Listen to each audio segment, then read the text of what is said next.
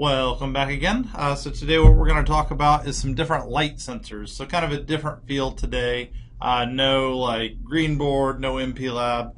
Just going to talk about some sensors that we're going to use in lab and also some sensors that you might want for your project depending on what you're doing. So here are some of the things we're going to talk about and we'll hit each one a little bit in detail.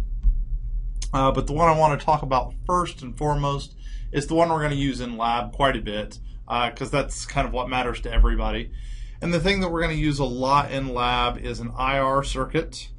So an IR circuit consists of two parts. So you've got your emitter, which is really just an LED, right? So it's just an IR emitter. So it's just like every other LED we've seen. You've got a current limiting resistor. You've got your LED.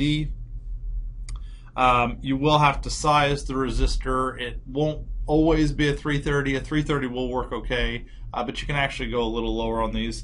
The biggest difference between these and the ones that we use all the time is that these are IR, so you can't see them with your eye, but they definitely still exist. They emit light, you just can't see it. And then the detector is over here. The detector is really just a BJT, which is weird because it's a BJT with two legs. It's still got an emitter and a collector, but the base is not a wire, it's just light.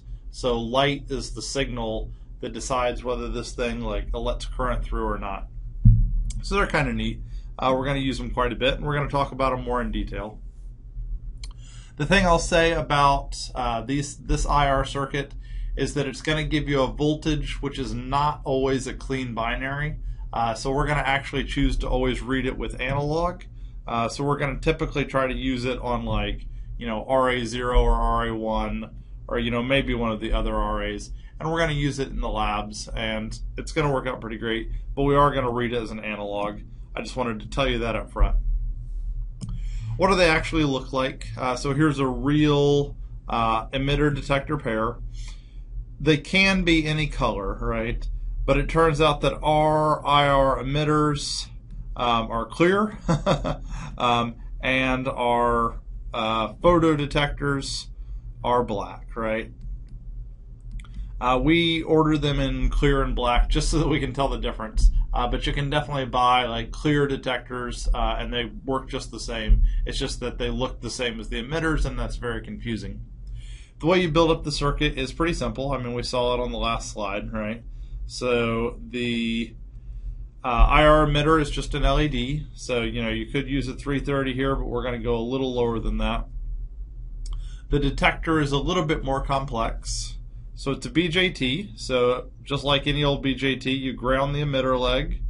So that's pretty normal. And then the collector, what we do with it is we want it to be a signal to the PIC.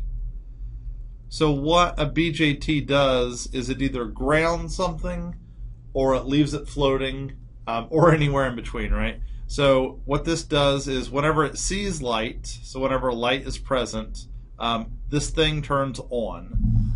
And so when the BJT turns on, it grounds the signal. So the signal sees 0 volts when it's on. But if it was off, then what it'll do is it sees no light, it turns off, it will not let any current go through here, no current shall pass, and the signal has no choice but to see the 5 volts that come through the resistor. So that's kind of the basic idea. Let's see if you can kind of repeat what I just said and fill out these two top boxes. Then the two below boxes will fill out together. So see if you can basically repeat what I just said. All right, so hopefully that was easy for you.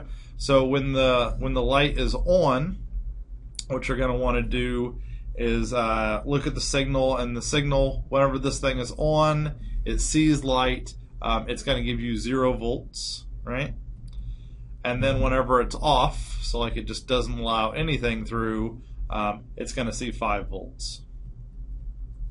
If I wanted to kind of draw these, so I'm going to draw just this side, because this side's boring to draw.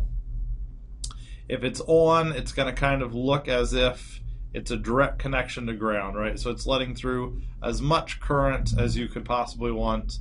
And then the signal, which is right here, is going to just look grounded. If it's off, it's going to let no current go through, so it's going to look like an open switch, and so the signal is just going to see the 5 volts. So I kind of like to think about these two pictures of what happens when it's fully on, what happens when it's fully off. So the way you actually size these resistors, the first one is the emitter. The emitter calculation is quite easy. You look at things like, what is the forward voltage drop. So you can look around in this data sheet and you can find the forward voltage drop. So in this emitter, it's about 1.6. That's basically the same as what we've been using before. You look for things like what is the continuous forward current that it can handle. It looks like the one that we picked up, it can handle 60, which is a little higher than our LEDs. So if you wanted to be conservative, you might shoot for half of that, and you might shoot for 30 milliamps. So you could do a V equals IR. And so I'm not going to do the math all the way through, but it's somewhere like in the order of more like 100, 120, somewhere in that range. What we're going to use is we're going to use closer to like 150, because if we want it to be a little brighter, we could actually get away with that. It turns out that if you can't find 150 in the back, and you use a 330, that will actually work fine, right? It'll be less current, which will be less bright, but you'll probably still be able to use it just fine. But in an ideal world, we'd use something more like 150. Before I get off the slide, though, I want to show you one thing that is really neat, and that is this number right here. This is the peak forward current, if you're just going to flash it for a little bit. And it's neat because this number is 1 amp, right? 1 amp, that's a lot. That's a lot more than 30 milliamps. And in order to actually use it at 1 amp, what you have to do is you have to keep it on at most like 1/300th of the time. So that's kind of a crazy thing to do. But if you can flash it like really fast, like you just flash it for like 1 millisecond and then leave it off for like 300, you can run that thing really super bright. And it really does work to make it much brighter. And that's a trick you can use for your projects. If you want to run them really bright, you can flash them like on for like a millisecond, and you can actually do them really bright, which is cool.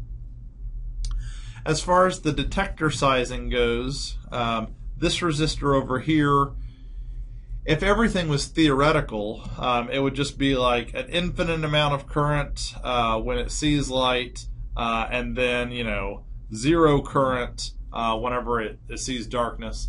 And if that happens, then this could be any value you wanted, right? It just wouldn't matter. And we'd probably use something like a 1K, or we might use something like a 10K. It wouldn't matter. It would just work. But to actually size it well, you have to theoretically kind of guess, and then actually do an experiment and see if you need to tweak it from your theoretical guess. It's actually kind of a more complex topic, so we'll save that for the next video lecture. So I think that is all I've got for this time. I'll see you when we talk about the specifics of sizing that detector resistor. See you then.